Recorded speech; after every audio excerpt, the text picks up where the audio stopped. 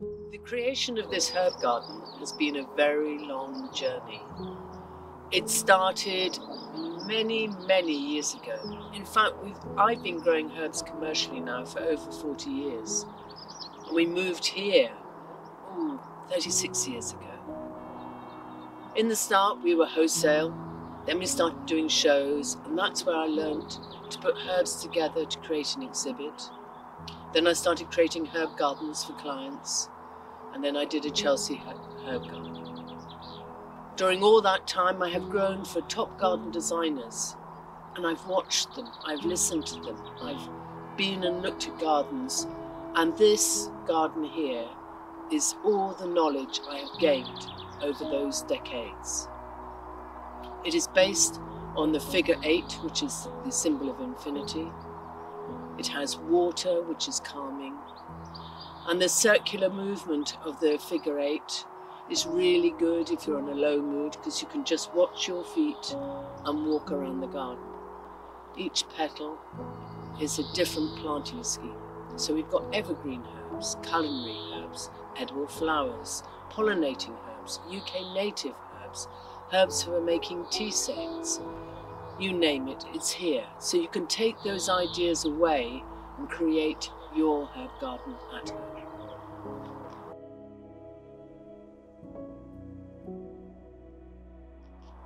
In this herb garden, there are many of my babies. I call them my babies because they came to the shows with me.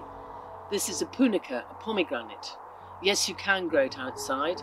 I'm going to be interested after this winter how it survived, but I can see new buds coming, so I am inspired. I started growing this over 30 years ago with my children. We got a pomegranate from a famous supermarket, and I said, look at all these seeds, let's see if they'll grow. And we raised 3 plants, and this is one of them. And it's so special to have it actually in this garden, and it won quite a few gold medals as well.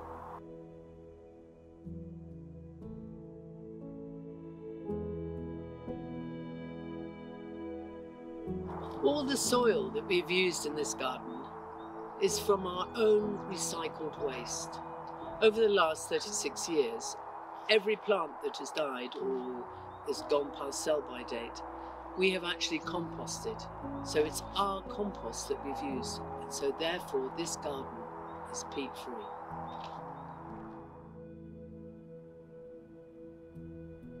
I'm very aware of water, and so we've put irrigation, and you can see the pipes through here. You won't be able to see them when the garden's finished.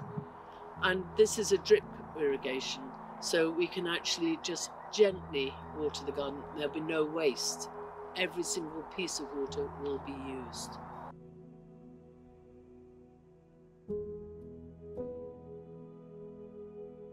When I started designing this herb garden, and I found this amazing edging by Steel Landscaping, I thought, oh, the colour's great. And then I went to Hampton Court and I saw this beautiful water feature pot by Talk Pots. So the combination of that, the edging, with the pots, with the water feature, and then with the gravel gardens, which I've not really spoken about, which are in between the petals, they're really important because our weather in the 40 years that I've been growing herbs has changed radically. We don't have rain anymore, we have downpour. And if you really want to grow Mediterranean herbs, you need to grow them in gravel or through gravel or in a rock garden because they need that extra drainage.